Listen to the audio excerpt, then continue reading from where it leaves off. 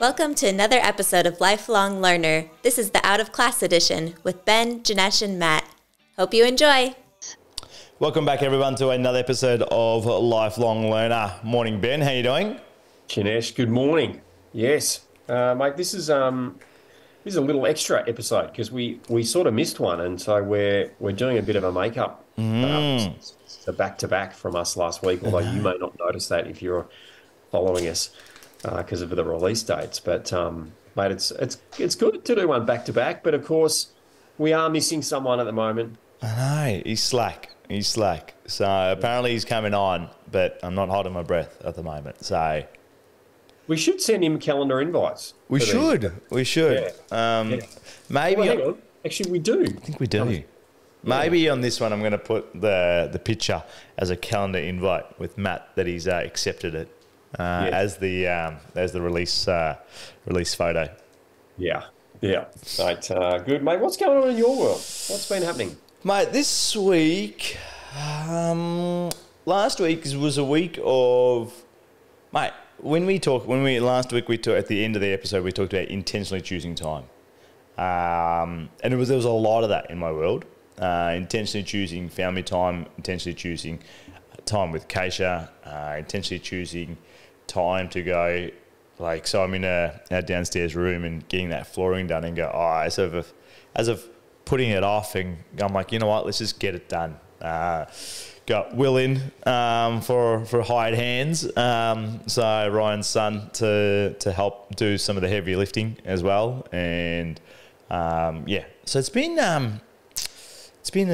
a full week, but not a crazy busy week, if that makes sense. How's that felt, being intentional with your time and putting your focus with things that at the end of the day are probably the most important things? Mate, it felt really good, because when you make that intentional choice, it's like you question, does the other things matter, and are they the most important, and what happens if you miss them? What happens if you pay less time to it? And for it depends for everyone, but for me, it didn't really matter, right? Things didn't fall off, things didn't break, and it kind of solidifies that they're not the most important thing. So, felt good, and it's actually given space. Funny enough, more space. Yeah, more space, and it's less busy work, right? I say that to coaching clients about do less busy work and do meaningful work, or do outcome-based work. And when you change your intentionality with your timing, I'm finding that it's less busy work, right? Less less hamster wheel work. So, which has been good. It's been good. Been good. Mate, how about you? How's your week? It's interesting because there was a really good author wrote a book called Life CO, How to Take Charge and Do Your Life's Work, Not Your Busy Work. Oh, I think I've read that one. I just think it's by... Who is it by? It's by me. There you go. It's by me, Ben Cavasso. Life CO, How to Take Charge, Do Your Busy Work, Do Your Life's Work, Not Your Busy Work. Available at all good bookstores and Amazon online. It's a great read. So it's a great read. Mate, what's been? Well, as you know, I think I mentioned last week we were picking up a puppy. So I picked up a puppy last Friday. He is asleep right now on the floor. Mate, after a very busy morning. How is that going? And so the listeners, and we're gonna wait. We'll post a photo of him with this episode, not the last episode. And if you didn't listen to the last episode, highly recommend you listen to the last episode. Ben was full of gusto, promise, certainty. In my eyes, probably a little naive. But mate, I want to see, how has week one been?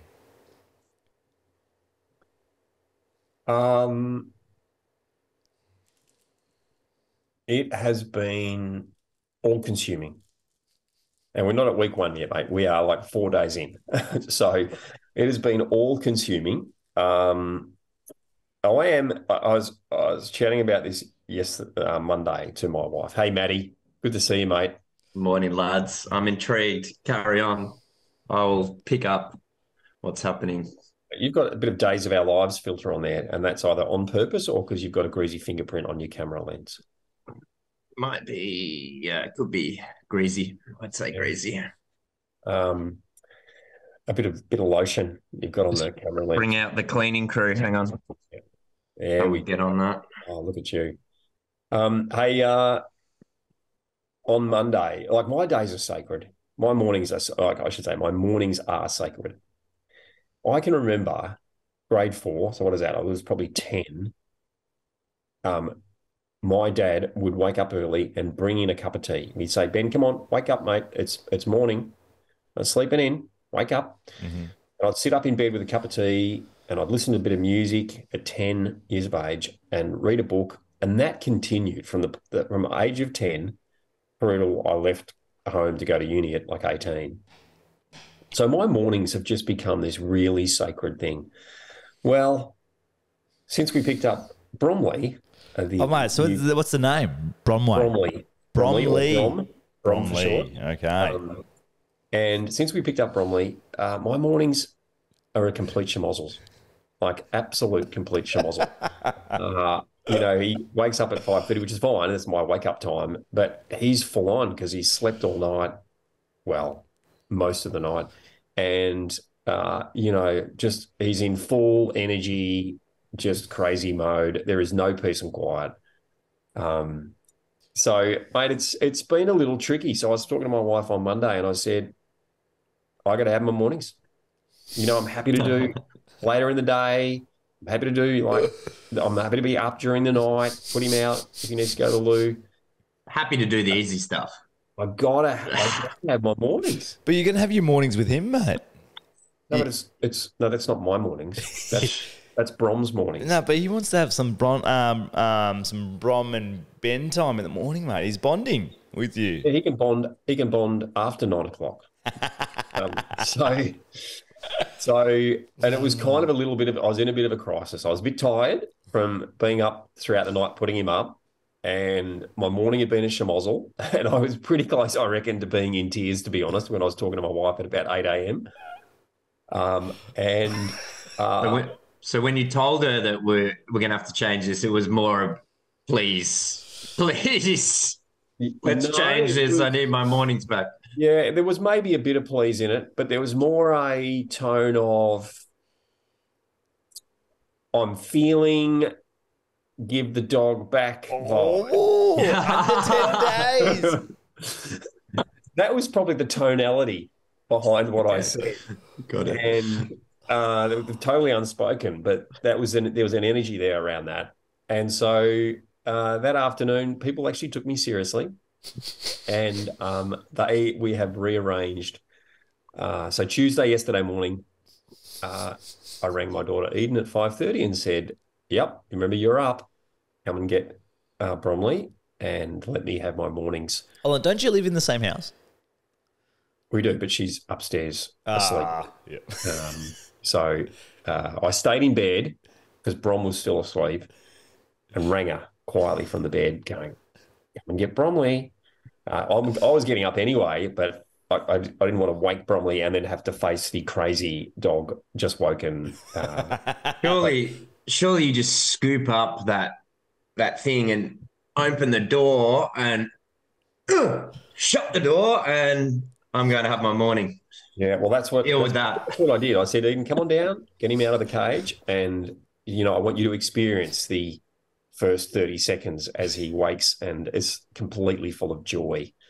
Anyway, mate, so that was yesterday, and then this morning, of course, I had my walk and talk with Ryan, and so you didn't want to do it with did you do it with Brom? Well, there's no walk. See, Brom, he doesn't want to walk.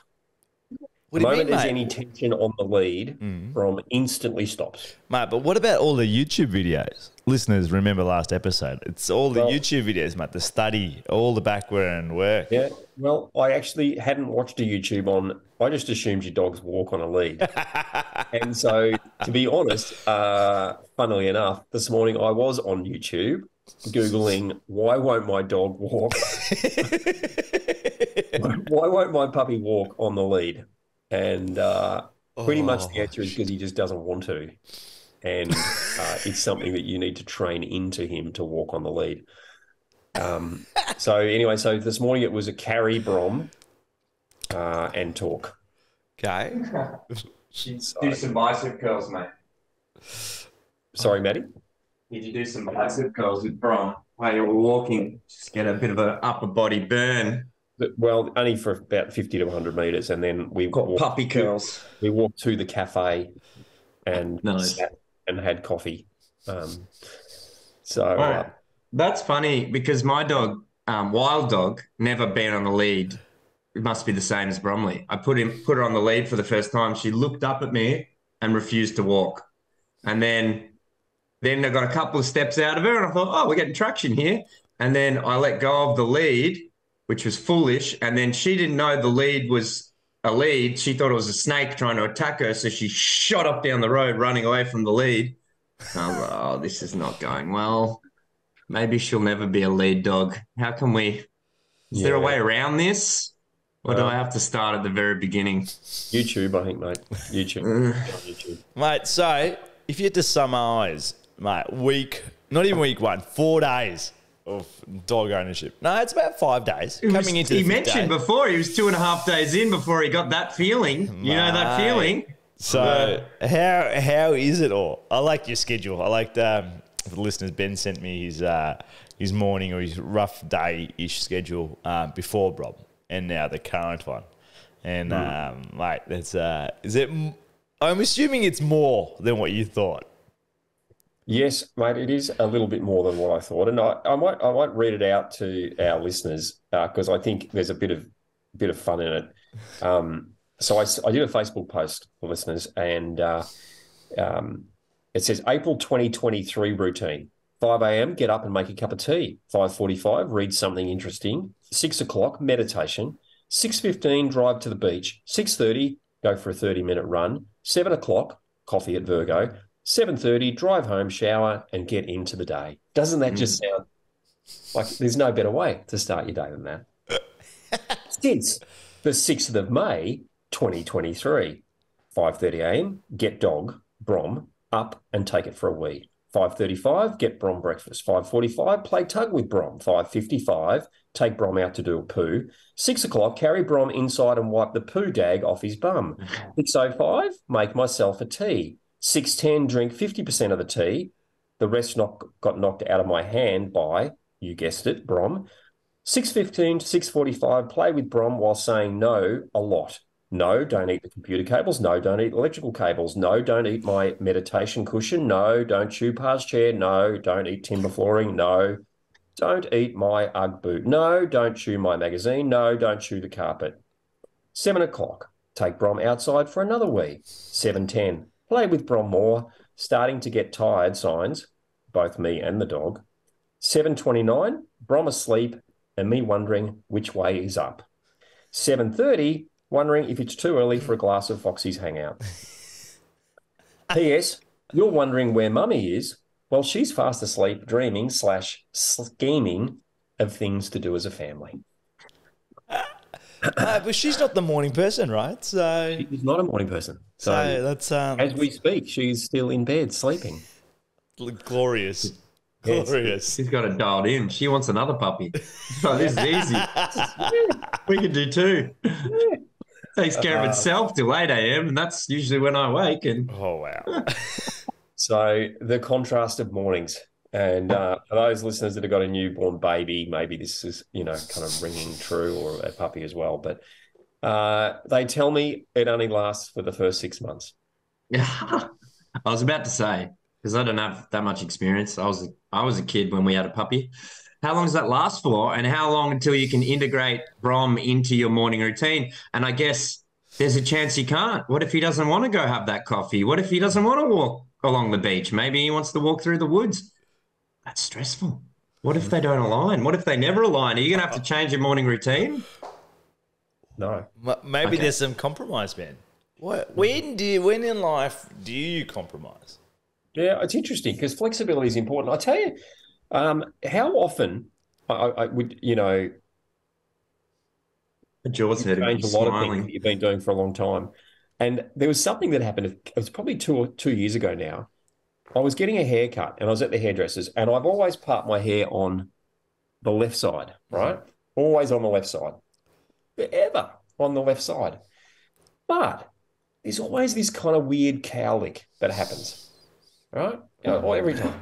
And I go to the hairdresser, mate, can you just cut it? It always kind of flicks up weird there. Yeah, a bit of hair product. Anyway, a couple of years ago, I was at the hairdresser and he's doing his thing and he starts to put the part on the other side. I go, mate, oh no, it's on the left.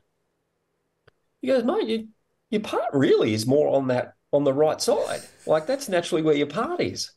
Well, you're going to have to use a lot of product to force it to be on the other side. Really? Oh. He goes, yeah, just this is where your part is. I go, mate, for 52 years, I've been parting it on the wrong side. And so now my hair's parted on the right-hand side where the part is.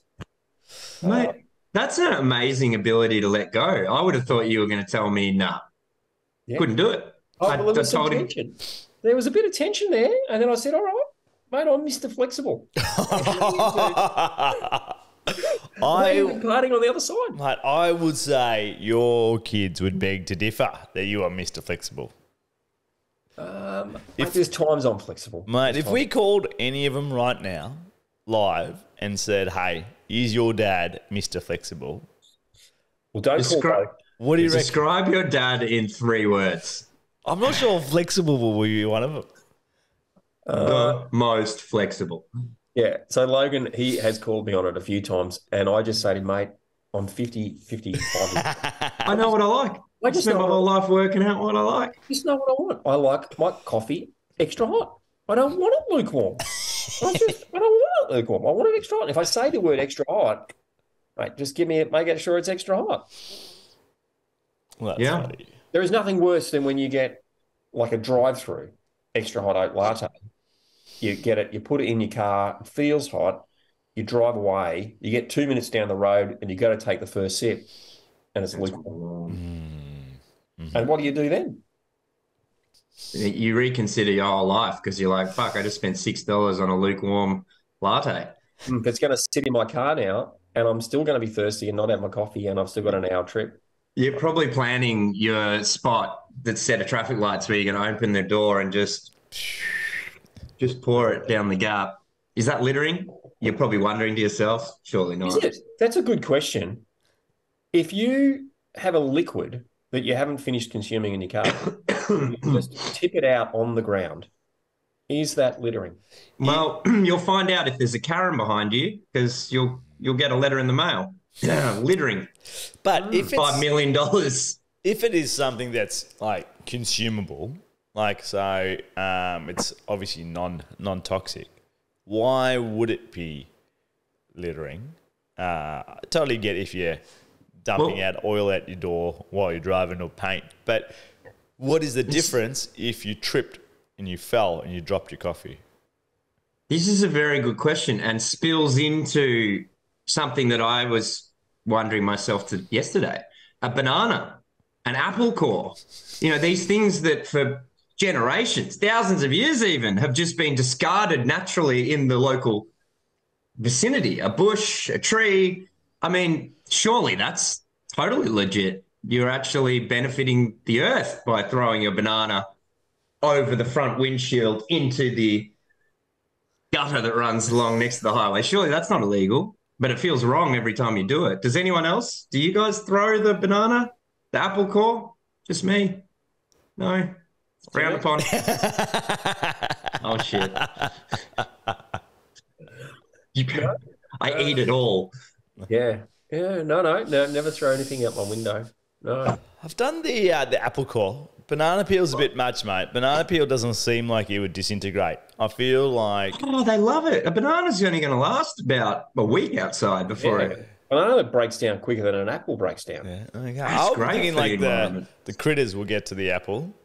Little possum will kind of have a little snack in the afternoon. But That's why I launch it over the road into, a nice I don't leave it on the road. That's murder. Mate, I just What are feel you like... saying, Janesh? You're saying that animals in the wild would normally peel a banana, only eat the inside and not eat the skin? No, I'm just saying in Victoria, bananas don't just naturally grow. So I'm not necessarily going to throw it out there and go, Oh, because they're not native. They shouldn't be discarded in the native environment. right. I agree. I don't discard them. Mate, I feel like when I'm you... not sure, but I don't think apple trees are native to us. No. Anyway. But they're more around. Yeah. It's interesting. I know it is. You get a funny feeling, but then there's another half of you that goes, like, it's going to break down. It's going to feed the plants. The little bugs are going to get it. This is the dilemma, right? The conditioning, the domestication of me as a human knows that, I shouldn't do that. But then the logical, rational part of my brain goes, hang on a second. This is actually all right. I thought you were going to say dilemma. the Mario Kart part of your brain goes, I'm going to throw it out the window and go, and the next car's going to skid on it. That's what I get a feeling of. You're playing Mario Kart and you're channeling, I'm just going to throw a banana peel out the window. Driving to work would be a lot more fun, wouldn't it? Yeah. Yeah. I think while you guys are happily chatting, I'm just going to just Google what is it... I bet you, I'm going to put money on it. In Victoria, $5,000 fine for throwing a banana out the window. It's got to be. Something like that. But what if it lands? What if it doesn't land on soil? It just lands on concrete or the footpath. Yeah, that's frowned upon. I think that's littering. I think if it lands in soil. We've had Dan Andrews as our premier. In Victoria, the fines for littering will depend on what the item is. Cool. If you drop a piece of fruit or any small item, you'll be issued a fine of $363. No way. You're However, making that up. any hot, including cups of coffee, maybe no, that's not what it says, or burning litter like a cigarette butt will see the fine double to $727. Where do they get these amounts from? $720. It's littering and it is an offence. Wow. Okay. That's why I don't do it. Why I'll never do it again. Okay. So bananas go in the bin, and then from the bin they get planted in the ground when they do those mass, let's hide all the rubbish, because we actually don't recycle or do proper waste management. We just bury that shit in the middle of Australia. So you can't throw it in a garden bed, but you can put it in the bin where it'll end up eventually with all the plastic underground. Just like the apples. Put them in the bin with the plastic that they were all wrapped in the bin as well. It's interesting that we've developed a society that likes to wrap things that already have natural wrappings. We like to cover that shit in plastic first. That's good for the environment. Okay, thanks, Daniel Andrews. So now we know, everyone knows, listeners all know, put your stuff in the bin, particularly anything that's on fire, because if it's on fire, it doubles. Put it out before you put it in the bin. I'm sure it triples if you put something flaming on fire in a bin. But yeah, fired things, flaming things, double. Yeah, someone should tell the people that drop their cigarette butts on the ground that. Maybe that's why they drop it on the ground and they quickly stub it with their foot so that it's not burning anymore. So they only get a $360 fine. Half price. Extra little. 50% off. If I don't stamp it out, it's not going to be 50% off. It's like our electricity bills. Do the right thing, 50% off. Pay on time. Put that shit out. These are the big things. These are the big things, listeners.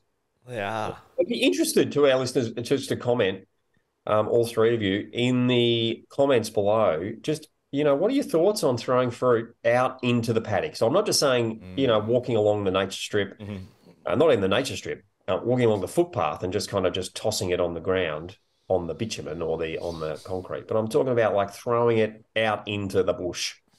Yeah. What are your thoughts on that? I'd be interested to see what people say. Me too. Yes, hopefully we've been controversial and we get some negative feedback. Be good. So you two love that, don't you? You What? love a bit of negative feedback. Ah. Hashtag no such thing as bad publicity. That warms you guys up. You're ready. Just starts the Yeah. conversation. Like a little bit of conflict. Yeah. Mm. Got to stand for something. You can be everything to everyone, but it means you're nothing to nobody. Everything to everyone, but nothing to nobody. Is it- You try to be everything to everybody. Mm. You end up being nothing to nobody. Okay, yeah. In Just context, bland. that makes sense. Bland, grey. You can do anything, but you can't do everything. You can try and be everything. Be everything. You know, the guy that's kind of right in the middle. You're neither left wing or right wing. You're just in the middle, and and that's what we're seeing. Currently in Australian politics, we've got what was traditionally our right wing Liberal Party has just become so just middle of the road that they're now nothing to nobody, and they're struggling to get votes. They're struggling to get traction because they're not really standing for anything. And traditionally, what they would be more is way more right wing, anti woke, anti moderation, and now they're at zero. Yeah, they're trying to please everyone. They're pleasing no one. Yes. Right. So it's like you got people on either side who do stand for things. Go, well, nah, you're not on my side because you're kind of half-are, but your actions don't really follow. Do you think? I think I've seen more and more of that, probably in the last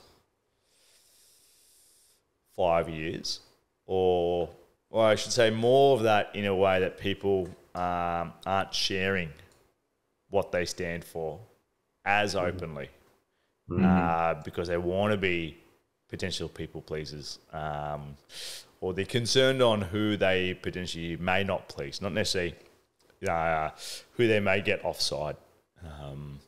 When it didn't really matter, and there's a ways in the previously, I feel like you could do that, and you can do it respectfully, so you're not necessarily offending them, but you go, hey, look, this is where I stand, and you can still have a amicable conversation. You can still be, could still even be friends, right? But people were not afraid to share kind of where they stand. Now it's like they may stand for something, but publicly they don't. Why is that, you reckon? What do you reckon, Matty? The slow, systematic PC culture. People are really concerned about saying the wrong thing, which sucks really, because like authenticity is harder to find yet again because people are scared to say the wrong thing. But how do you, like that's part of learning, isn't it? Like I'm one of those people who I shoot from the hip a lot of the time. I learn from my mistakes. I offend the wrong person. I say the wrong thing to someone and then they educate me in a conversation. And if they got valid points, then that changes the way I think about something. It might change me by 5%. I leave that conversation maybe slightly more compassionate, or I'm more like, no, this feels right. I miss those kind of interactions. I think that's why I like this podcast so much, because we don't agree on everything. Sometimes we do disagree, but we can still chat it out. And it feels, I think you're right though on the timeline. I don't know why, but it feels like the last 5 years, it feels like there's been some censorship on a big scale, and it's also happening, on the macro, and it's also happening on the micro. And I think it's dramatically tied to COVID, some of that stuff. People are scared to talk about that, and that's spilling into other things. Do you think that lines up, Ben, with that timeline, or was it happening before? And maybe I'm more conscious of it now based on that last few years. It seems to, well, it's certainly, I mean, so I'm the oldie, right? And been around a long time, and it just didn't exist when I was 30. Yeah. So in the last 20 years, it certainly started to appear. And I'd say in the last 10 and definitely in the last 5, I was listening to Elon Musk, and he talks about something called I'm going to say this is not it, but it's something like woke infected, and that and that's one of the reasons that he says that he bought Twitter, is that Twitter was becoming censored, and that the number one, I think, amendment is the right to free speech in America, and he said that was disappearing, and so he wanted to bring back free speech, and he's all for say whatever you want, and be ready for the consequences if it's not popular, but you should have the freedom to say what you want. And that is certainly disappeared because, and I think in answer to your question, Janesh, I think there is just such a huge backlash that the minority can be so loud and so harsh and so brutal, interestingly, that the woke are so brutal that you just can't step out of line. You just can't step out of line. So I think people are self-censoring and not speaking their truth. It's really interesting that that minority seems like the volume's turned up, but go back 2.5 years and there was a minority where it was turned down. And so there's something going on where some minorities are magnified for some reason, don't know why, and others are kind of repressed, censored. So it's really interesting because, I've been part of a minority that thought differently around COVID, and that was a really small message, and it was quietened down a lot, and you felt like no one's listening. And, you go to a rally and there's 500,000 people there and it's reported as a couple thousand. And I'm wondering, it just felt very strange in a time where we're like, let's listen to minorities, but we're not listening to a minority. But then this consistently over the last 5 years, this minority is everyone listen to this minority. And I found that really curious, why some things are censored, why some things are amplified, some things are just pushed off to the side. I never really considered that prior to the last few years. But that minority seems to be one that is represented, supported by the mainstream, which is curious because I would have thought that would be something that wouldn't be acknowledged by the mainstream because they're too busy with other priorities. That's good, mate. What do you think, Janesh? Yeah, I think they're coming back to what people stand for. I think we, as a society, are too worried about what we say. So then in the end, we don't say anything at all.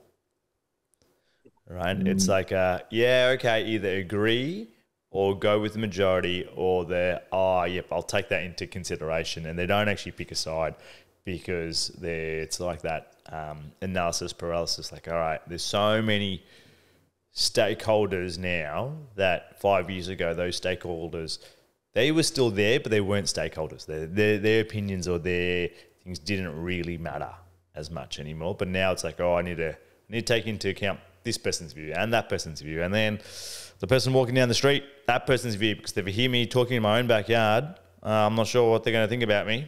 And it's like, whoa, and they end up saying nothing. And I think people, I know. I think they need to be encouraged to make their own, just to have their own opinion.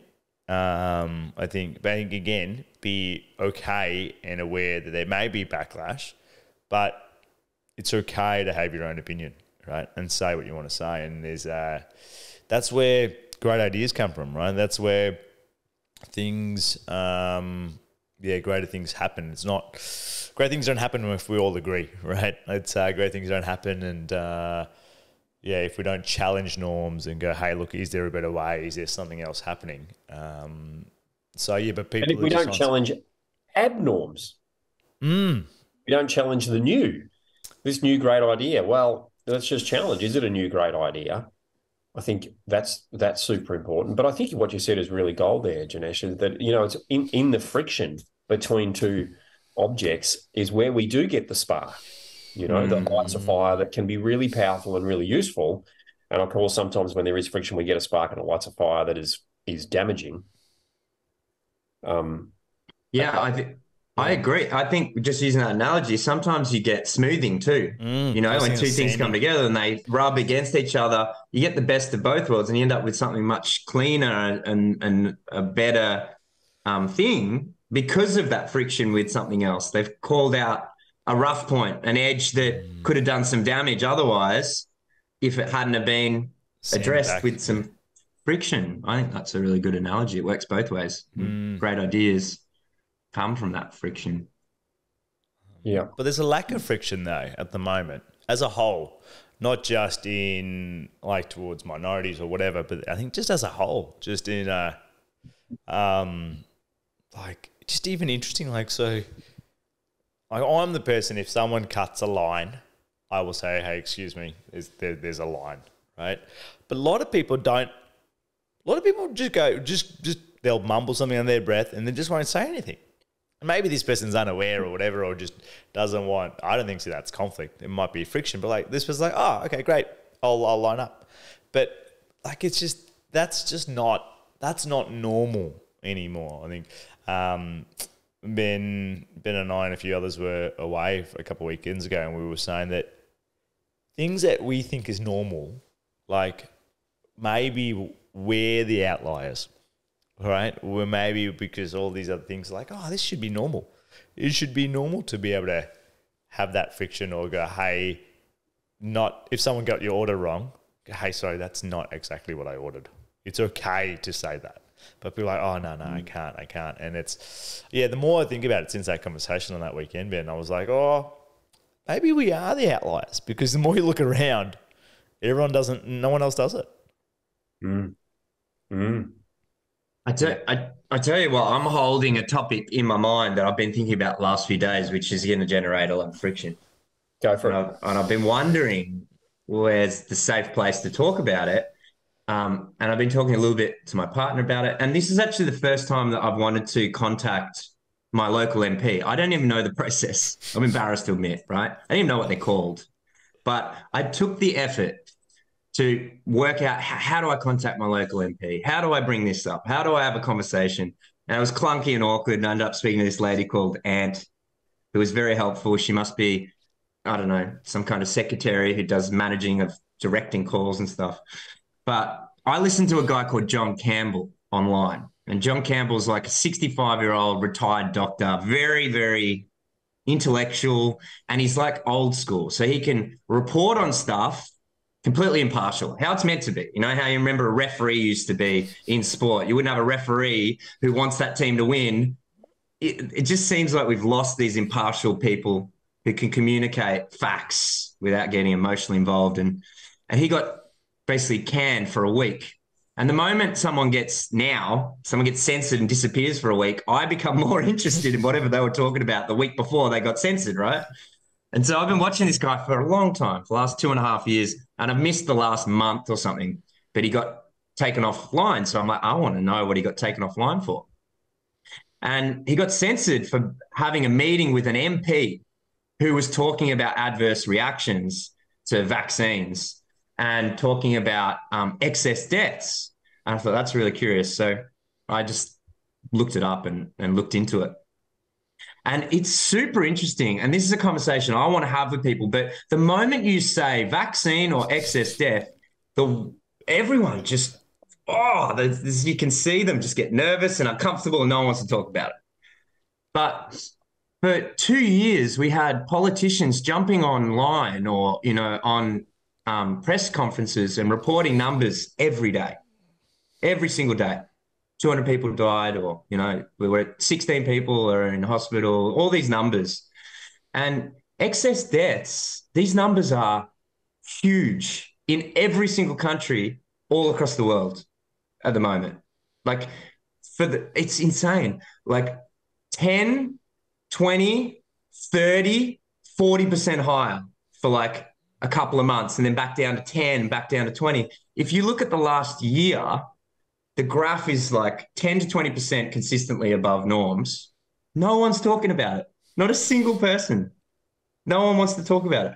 And it correlates, dates match up. So 2022, and if you look at the statistics from the government website, the statistics for annual deaths has always been consistent. So 2015, 2016, 2017, 2018, they just report the numbers. But 2020, the numbers for 2020 and 2022 have been taken out of the spreadsheet and put somewhere else.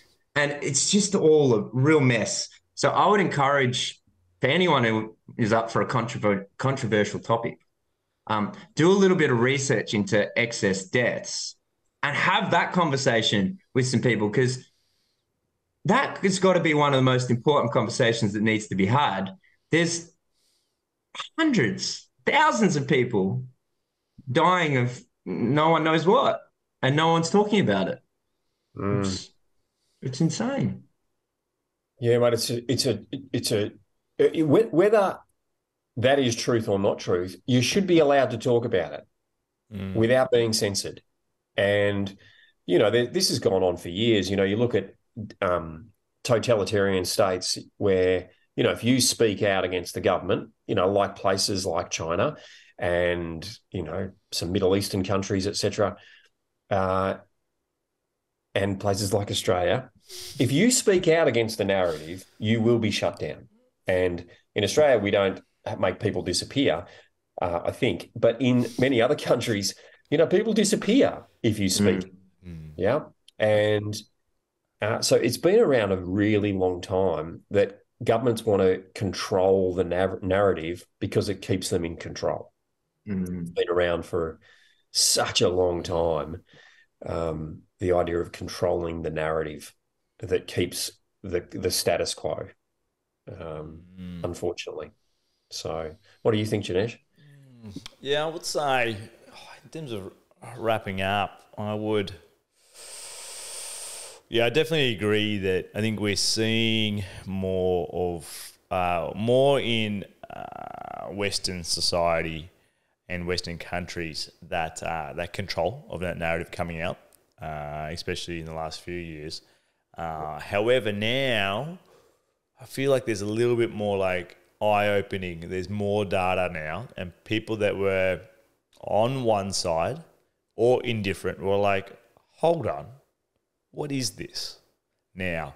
Because it's after the fact, which is interesting. So, but in terms of takeaways from today, I would say, I think be okay with where you stand, and start to share it more.